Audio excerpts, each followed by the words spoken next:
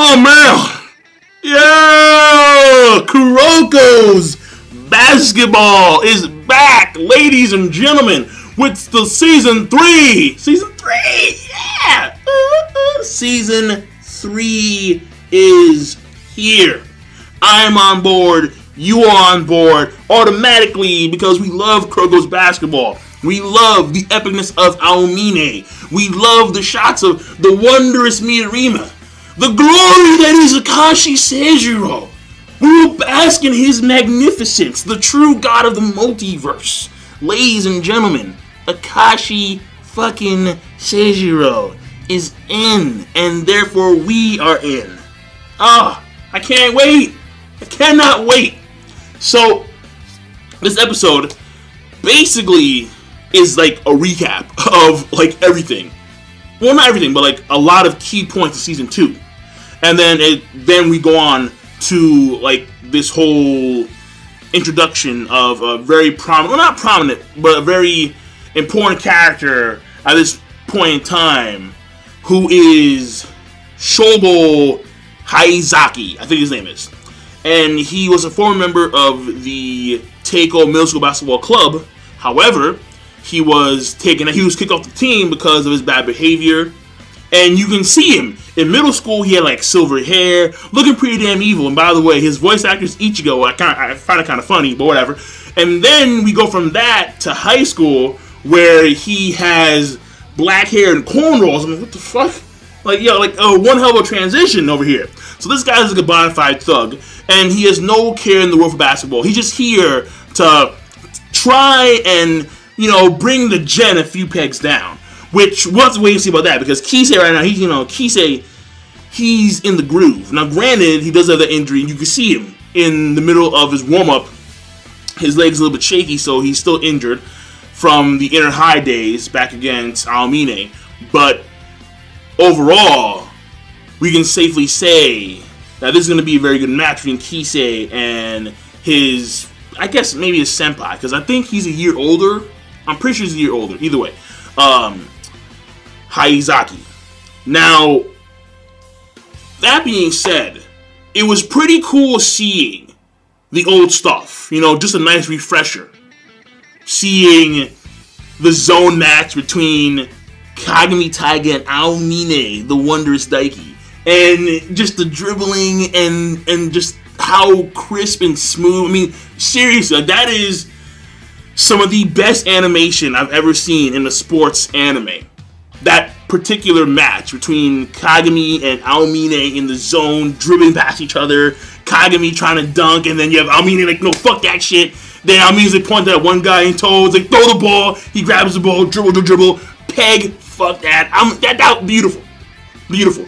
And throughout this interview, because they're being interviewed because they just beat Yosen, you have, obviously, they're kind of stiff right now because they're being interviewed by these news folk, by these reporters, and a little bit embarrassing because Team Satan is a team that was created like a year ago, so they're a fresh team, they're young bucks, and to have an interview for a team that is so small in the grand scheme of things, meaning that in the history of high school basketball, they're being interviewed, like, whoa, like, that's a pretty damn big deal. So, and the fact that their coach is also a high school student. So, it was pretty cool seeing that. And what was also pretty cool is seeing how you have Kagami and Kuroko pretty much, for the most part, still in sync. I mean, they've always been in sync, but now they're really in sync because they just beat Yosen. And he explains how Kagami and Kuroko say the same thing pretty much. We pretty much give our all on our games. So we can't really gauge which game is the best game because we're always giving 100%. And that's pretty cool. So, you know, the light and the shadow concept still being pushed through and through. And you have, like, Aomine listening in at some point.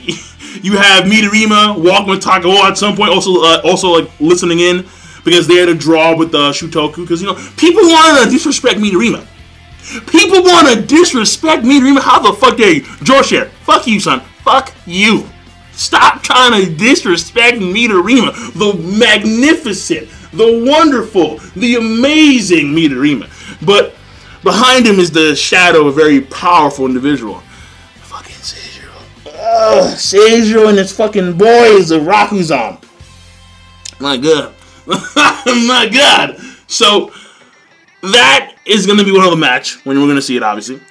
And I do got to say, you know, seeing that there's still Kuroko's trying to mend the issues that are between Tatsuya and Kagami, which I did like a lot. Because Kuroko, again, like, Kuroko, to Kagami specifically, he's more than just a team. I mean, granted, in this sense, they're all, like, one family. But Kuroko, he's something more. He's something special to Kagami. And, because without Kuroko, Kagami wouldn't be this good of a player, like, to be quite honest with you. And, like, that's just the way it is. Kuroko, he's just that person you need in your life, pretty much. And I gotta say, when it came to him having the ring, and he's like, when you, like, you gotta go talk to Tatsuya right now. I mean, even though it was, in, you know, obviously, there was interference via Haizaki, that you know, thug. And surprise, surprise, oh, he's a thug and he's not a black. Oh my God, hey, look at that. So either way, point here is this. It was cool seeing the level of support that Kuroko gives Kagami on a regular basis. Even when Kagami believes that he doesn't need it. That's pretty cool to me. So, to wrap this video up, because the episode is very simple, when it comes from a story standpoint, a pacing standpoint, and an animation standpoint, can't really make that many deductions or inferences because of the fact that it's mainly recap of Season 2 via interview, and there is character introduction of the team that's going up against Kaijo and Kisei, and mainly the character Haizaki or Haisaki, I forgot his name exactly. I think it's, I'm going to go with Haizaki because it sounds cooler, whatever. Thing here is that we can assume that when it comes to the game between Kaijo and I think their school name is Fuduka Shogo, the school that Haizaki's a part of, his basketball team, we can assume that their gameplay is going to be similar, if not even rougher, than that of, I think their name is Hirasaki Daiichi, the team that Hanamiya led, Hanamiya Makoto. And the reason why I say this is because of the fact that when you look at Haizaki outside of the court, again, he's a thug. He doesn't care at all for the game, and because he's that way outside the court, you can expect very rough gameplay inside the court, or on the court, because someone like Hanamiya, who had very little care of the game and actually was there mainly for like sadistic entertainment, him and his boys, vicious, absolutely. I mean, yo, freaking Kiyoshi got beat up so bad in that game. I mean, this guy would try to get a rebound, and you have Hanamiya's boys, elbows, oh, foot stomp, oh, my bad, bro, my bad, dude, my bad, fall down, face, oh, my bad, bro, my bad. And, I mean, at one point, one of the dudes pulls the Shawn Michaels, like, fucking, yeah. I'm like, damn, I mean, just vicious. But, when it comes to the love for the game, Hanamiya had some. Like, Hanamiya, there was some conflict there. When it comes to Haizaki, there's none. He's just here to simply bring the Gen a few pegs to embarrass them live on television across the world. I mean, across the nation. So, we can expect some very rough shit to happen. At least that's what we're expecting at this point in time. I'm not going to spoil it for you because I have read the manga, but at the end of the day, we can just assume that based on personality. So overall, that's it. I am stoked. I am here. But overall, the episode is going to be an okay plus because, again, with the exception of the character introduction of Haizaki, honestly, the rest of it is... I mean, I did like the fact that you have some character development with Kuroko and Kagami in the ring, and how you and your Kyodai, your brother, Tatsuya, do some stupid shit right here. But that wasn't really like, you know... It wasn't enough. It wasn't as impactful. It wasn't as deep as our, you know, penetration.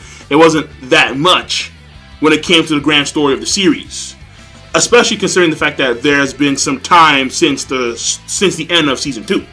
So overall, the episode is gonna be okay plus, and I'll see you guys and gals later.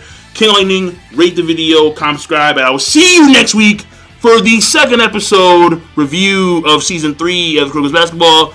Rate the video, comment, subscribe, have a nice damn day. Yeah.